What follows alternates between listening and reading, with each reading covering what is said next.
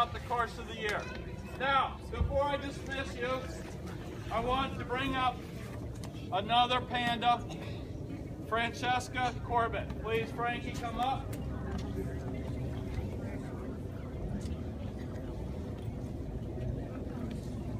I am bringing Francesca up. Not only does she demonstrate the character trait of humility, but I want to honor her because no one here knows of her badminton ability.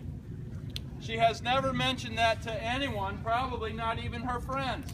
But last year I found out that she is a world-class badminton player.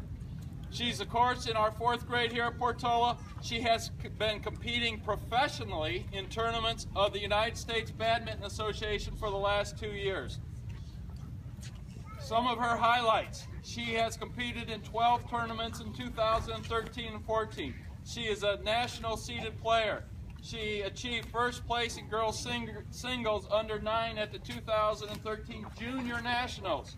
She placed 3rd in girls single under 11 category at the 2014 Junior Nationals. She has won 2 bronze medals in girls singles and mixed doubles under 11 at the 2014 Pan American Championships game in Guatemala in July. And most recently, she won first place singles and second place girls doubles under 11 at the ZBAC 2014 International Junior Tournament in Union City in August.